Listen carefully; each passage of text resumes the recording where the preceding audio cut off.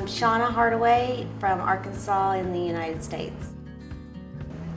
We're at the HSCT Clinic of Mexico in Monterrey, Mexico, the University Hospital. My son has autism. He was diagnosed at 2 years old. He was severe, doing some self-injuring behaviors, some aggressive meltdowns, probably like 10 to 15 times a day. He was getting more severe. He only said a word or two here and there. And then we found Dr. Consuelo Mencia-Segura, and this will be our 4th procedure treatment.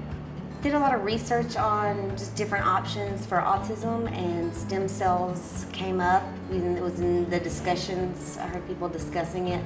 And then I did some research on what type I wanted and which physician I wanted to use. And Dr. Consuela has a lot of experience. And then we spoke to her, and she's so compassionate and caring. So we knew that this is the place we wanted to come. And she walked us through every step, and so has the staff here at the clinic. And we really appreciate everything everyone's done for us. You never feel alone. You know, you worry about that when you go somewhere that is away from your home, is that you're going to feel alone or isolated, and if you have a question. But everybody in the clinic, including Dr. Consuelo, is easy to get a hold of, and they'll answer your questions, and patiently, no matter how many you ask. And he was not improving, and that's something we all know for sure. And even people who maybe didn't see the benefits of stem cells, after we've come each time and they've seen him progress, there's no doubt that this has helped him progress, because he was 7 when we came the first time. There was no progressing. He wasn't able to go to school, wasn't able to go outside of the house. We would go a couple places, but usually it would end in a meltdown, and now we're able to go places. So that's a big leap for us, and everybody can see improvement. After the first stem cell treatment, my son began speaking more and more clear, and the meltdowns decreased almost immediately. He became able to concentrate more. He would do more eye contact. Each time we've come, we've had progress in gains that we've gotten, like the eye contact, the speaking, the less frustration because he can understand. He's learning to write now, able to hold a pen, which he wasn't able to do. He's doing well in therapy, which he couldn't even benefit from therapy before we came for our first stem cell treatment. And he's happier, he laughs more, he sings, he dances, he likes to interact with other children more, and he gives more affection. So I've never been anywhere outside of the United States besides Scotland, so I just wasn't sure what to expect, besides being in the United States. And everybody's been very friendly. Anything that you are concerned about, it's very warm here. Like, we're so used to coming now that it's like a second home. We've enjoyed it. Everybody's helped us and been friendly.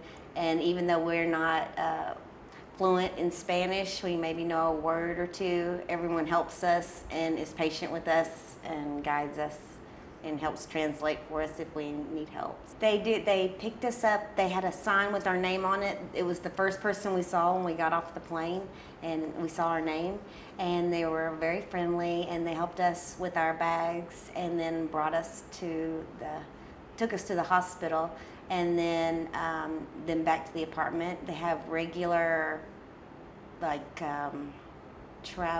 regular scheduled visits to the grocery store, or if you want to go to a museum, they'll take you wherever you want to go. And they provide you with a grocery card for $150 while you're here.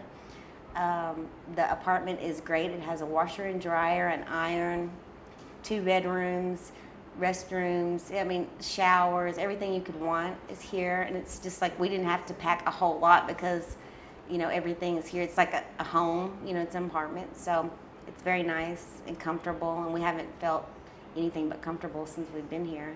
normally will have a little virally feeling after the shots, but this time he's not really having any of that. You know, he's happy, and you saw him come in. Yeah. Like, it's just exciting that he's not even feeling. I think that's a good omen. Yeah, you know, that's a good thing. like I'm always like, oh, you know, a little superstitious. So like this is like relieves, you know, that he's. I don't know if it's because he's getting older, you know, that it's. He's maturing. Yeah, I think so. Like, you know, this doesn't affect him the same way. It doesn't make, and he understands more this time. This is the first trip we could say we're going to Monterey to see Dr. Consuelo, and he understood. He knew where we were going. We made a calendar, and he wasn't. You told me even for the trips you're planning to take, right? The Science Museum. Right, and we had everything on there, so he knew what to expect. You know, and that's got to be scary when you don't know where you're going. Yeah. And now this is the first time that he understood, and we could tell him, and he understood, okay, it's not this second, we're gonna go in a couple of days. Yeah, so I know, it just made me feel better because it's not like, oh, surprise, you know, now you're on a plane, oh, surprise, yeah. And he likes knowing, you know, who wouldn't? You want more pictures? One more picture. Are you gonna be a superstar? You gonna do a nice smile? Push your button. Push your button. You're kind of bossy. Are you bossy? Can you tell us your name? No, Your name? Cheese. Cheese. And my name is? My name is Cal. Very nice to meet you, Carl. You're great. Can you give him a wave? Wave. Say hi. Good night. Say hola. Say hola. Hola.